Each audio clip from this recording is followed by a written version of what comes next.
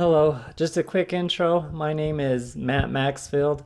I'm a gemstone faceter here in Utah. I've been fasting for about 3 years, and I'll be sharing with you some of the stones that I am cutting and posting them here on YouTube.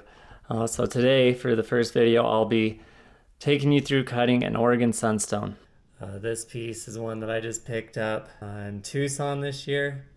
It's a little piece, started out just over 6 carats, so hopefully I could keep it about 1 carat. The black lines that you see here on it are marks for orienting the orange color in it. As I rotate it, you might see it has a little bit of Schiller. And the cut I'm going to be doing on it today is Gnome's Geode by Arya Akhavan. It's a little blocky, so I think I will start with a heavier grit, just to knock off a little bit of material, and then I'll switch to a 600 to do the main cutting.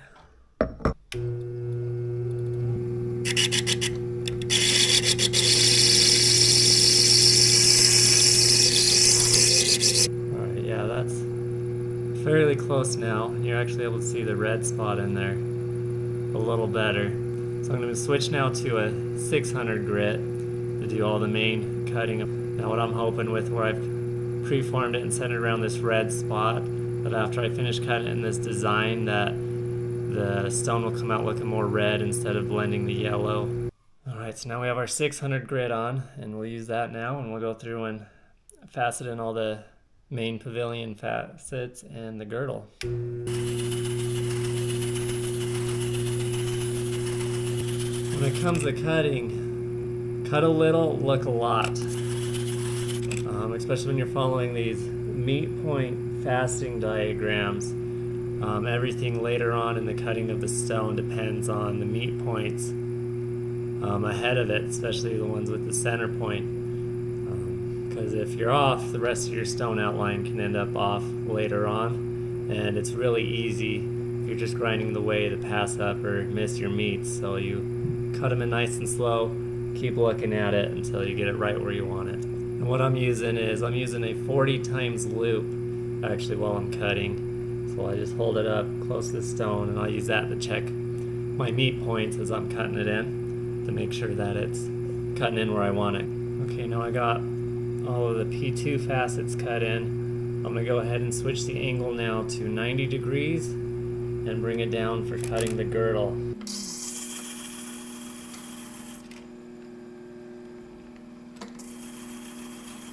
Now I can check and see. About 6.5 millimeters on his width. It's coming in right around the reddish orange spot I like. I really like the Schiller I'm seeing in it from the side. From directly on when the stone's finished, I hope to not see too much. Just as you rotate it, you should be able to see some of the Schiller. Should be a pretty stone finished. We'll keep going. And so now I have all the facets cut in on the pavilion.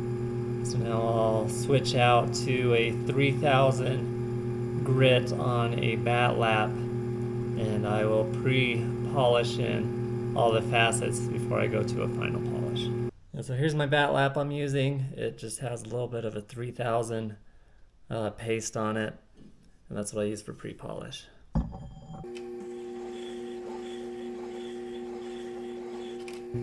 Just give it a quick look to make sure that they all look like they've pre-polished evenly, got rid of all of the pitting. That way I can easily go through and get a nice final polish on after I get through all the pre-polish. So, and it's looking good. And with that, the stone is pre-polished with the 3000 grit now. And so now moving on to the final polish. So I'm going to go in and finish doing all the facets now with the 50,000. I'll show it to you when it's done.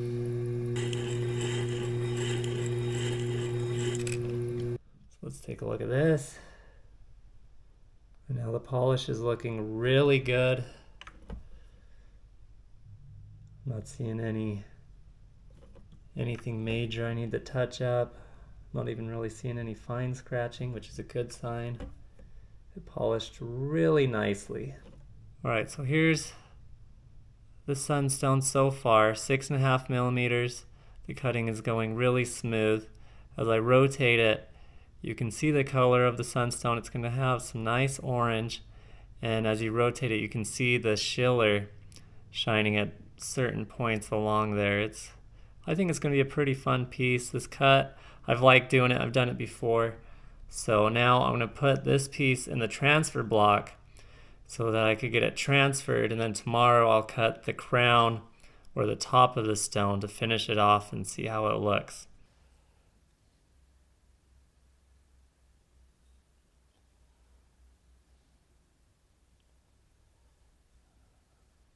Here it is, transferred up. I'll need to let the glue dry until tomorrow, then it'll be ready for finishing up. So can't wait to get it done and see how it turns out. I'm actually pretty excited.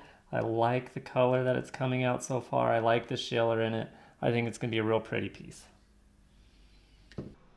Okay, so now it's the next day and we have the Oregon Sunstone here, and it's been transferred. Now I need to remove the previous dop stick.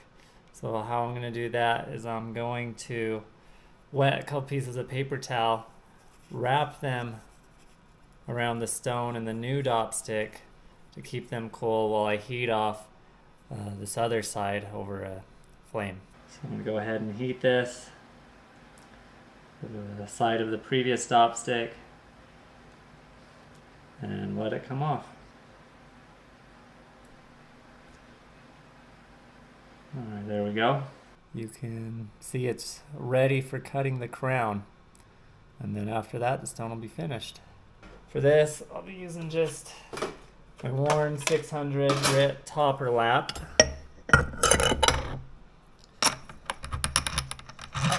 And I'll do all the main cutting of the crown facets with it.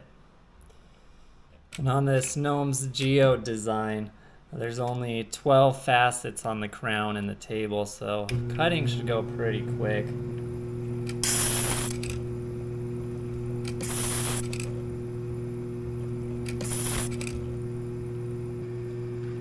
Alright, with that I got all the facets cut in. So now I'll switch over and get them pre-polished.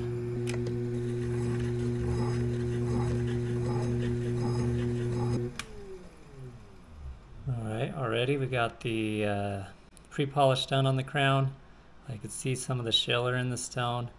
I'm really liking it so far. I think a little bit of it will show from the front as you're looking at it, but I think it's going to be a real fun stone. So I'm going to go ahead and do the final polish on the crown, and then I'll go back in and cut the table and run through all the steps again. Cutting, pre-polish, polish on it last. Almost there.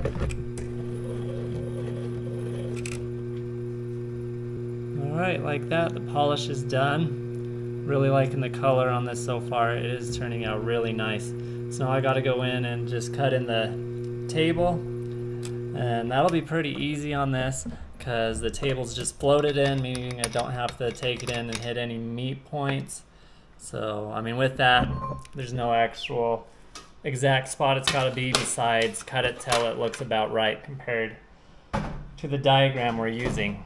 And I'm actually going to take the stone out because I got to put it into this adapter for doing the table. It's got a little bubble to make sure I'm getting it level. And then beyond that, just look as you're cutting, make sure the table looks like it's cutting in level. Cut a little bit, see where it's going, cut it in until it's about where you want it, because the pre-polish will take it in just a little bit further.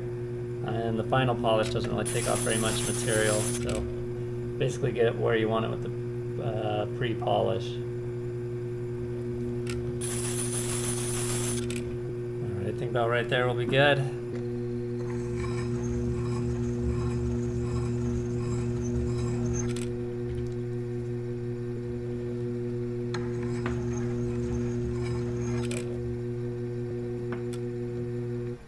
Like that, the pre-polish is done on the table. Now just the final polish to go. And the final polish. And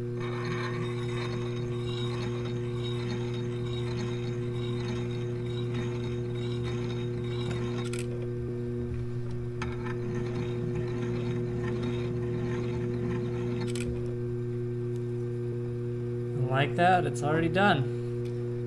I mean, with the hardness of Sunstone.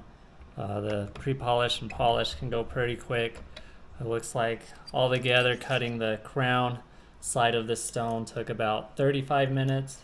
So that's fairly quick. I mean, it helps that there was only 12 facets on the crown. So you don't spend a lot of time switching between facets and having to cut, pre-polish, and polish a lot more facets than what are on this stone. So you're not going to see it real well yet.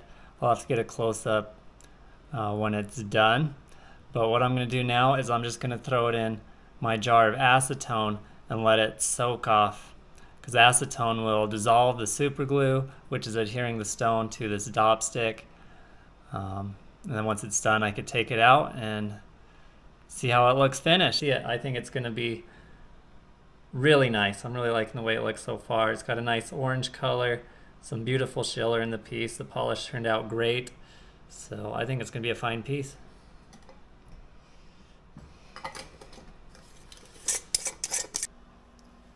Okay, so the stone has had plenty of time to soak off the acetone, so we're going to take it off now and wipe off any residues and take a look at it.